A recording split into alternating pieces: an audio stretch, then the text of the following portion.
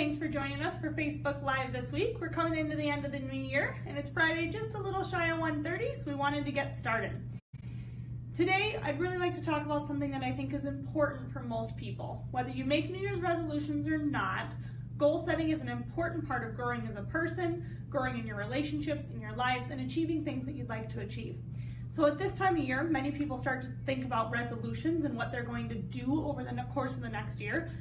And I'd really like to encourage you to consider it not just a resolution, but really setting goals about what you want to achieve. And this important piece, a lot of people hit their resolutions really hard in the first month, maybe two, and then tend to fall off the bandwagon. And I think a lot of people don't necessarily take the time to consider why these resolutions fall apart as quickly as they do, and what gives the sticking power to those goals for those that make it all the way through the year. So what I did is I put together some of the top tips that I give my patients when we're setting goals in the office, and I think that a lot of these tips can also be very important in terms of setting these resolutions. The first tip that I have is starting with why. The big thing about this is this keeps you motivated much longer than that initial kickoff period. Whether your goal is weight loss, whether it's health, maybe it's making a specific lifestyle change, maybe it's developing new relationships or working hard on a relationship that might be struggling. Whatever that happens to be, let's talk about why. Let's take health or fitness because that's the most common thing we see. But let's say the goal is to lose weight or to increase muscle mass or to make some dietary changes. A lot of people jump on these as big goals for the aesthetic purposes. They want to look better, they want to feel better in their clothes, and those things are important. That may be enough to jumpstart the goal, but it probably is not going to be enough to give you the sticking power because those changes do not happen quick enough and they don't have a strong enough resounding reason with most of us to have that stick. So instead, really consider why. Yeah, maybe you want to look better in your clothes or lose a little bit of weight or feel a little bit more energetic, but what about being able to play with your kids or having health so that you can play with your grandchildren as your grandchildren kind of come up in age?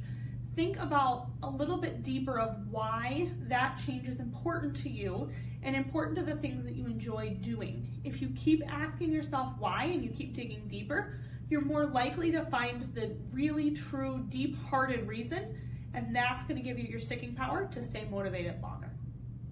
The second tip that I give is small changes build habits. So a lot of people will try to just do a complete 180. Maybe you're making dietary changes. You have a horrible diet right now coming through the holiday season with Christmas cookies and all that kind of stuff.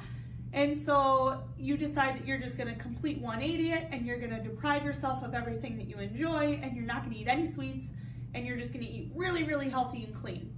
That's not necessarily bad for a good kickoff period to kind of get you jump started and help you get going, but it's not sustainable long term. The better way to go about it is to pick small changes that can form habits that you can build upon. So instead of trying to completely turn over that diet, pick something small. Maybe try drinking, an extra glass of water every morning, make a habit out of it, and then try to see if you can add an extra glass of water at lunch. Make a habit out of it. An extra glass of water later in the day. Make a habit out of it. And before long, now you're actually staying hydrated the way that you're supposed to.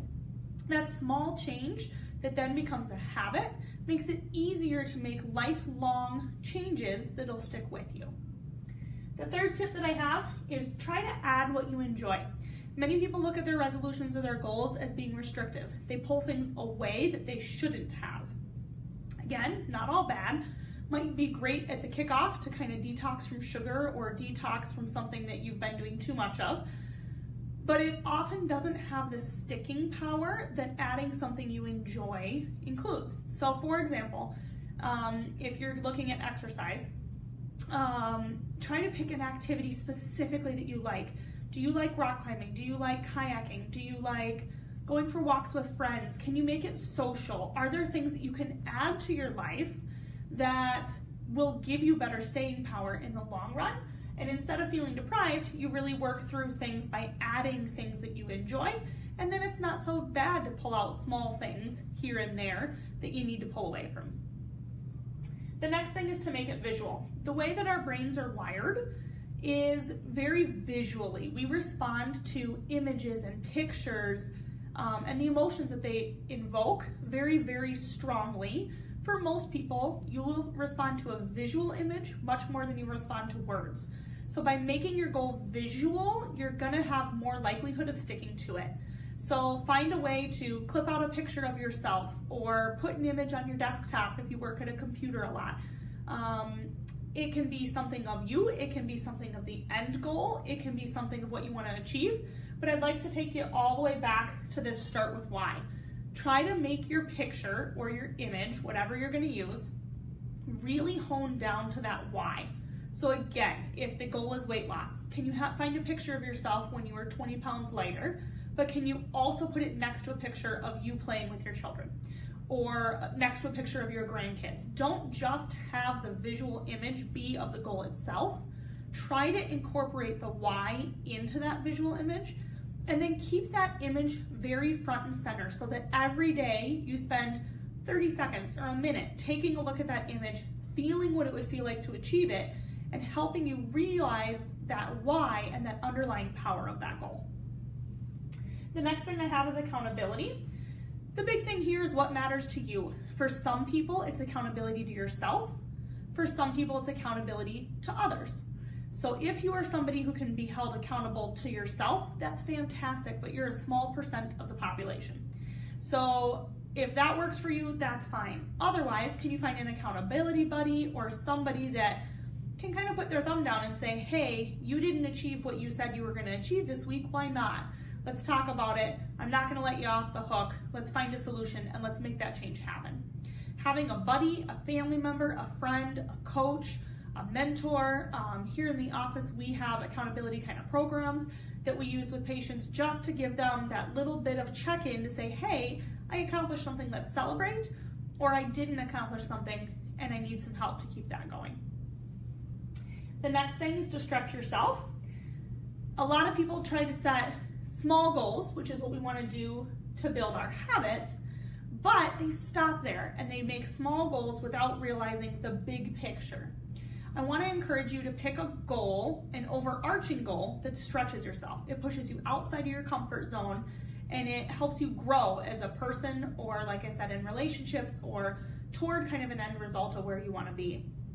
By stretching yourself and then achieving little goals as they become habits toward that end, it's going to help build your self-esteem. It's going to help build your confidence. You're going to be able to go after bigger and bigger and bigger things as you get better at accomplishing those smaller things.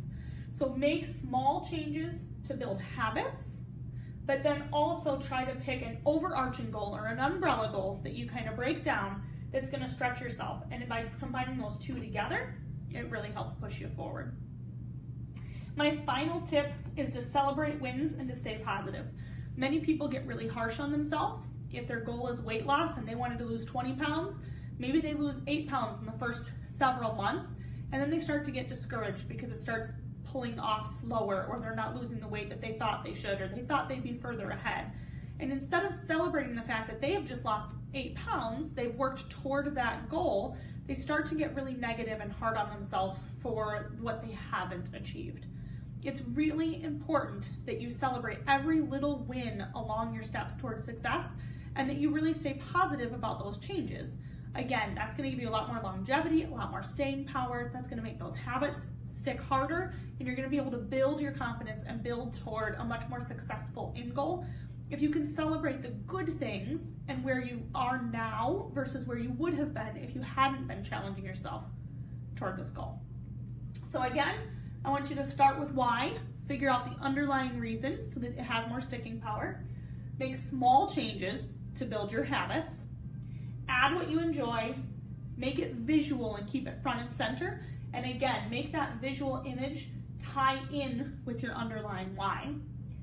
Find a way to hold yourself accountable, but make that something that works for you. Stretch yourself by going after large goals and umbrella goals and breaking them down into small habits. This is going to help you build your brain chemistry and build your confidence. And then also celebrate wins and stay positive even if things aren't going exactly the way that you think they should. I'd like to close with just making you stop, think, and consider, what is it that you want from this upcoming year? What can you do to achieve it? And how can you make sure that next year you're setting bigger goals each year to work toward an end result? Thanks for joining us here on Facebook Live. We'll see you in the new year. Join us next Friday at about 1:30 and have a great New Year's.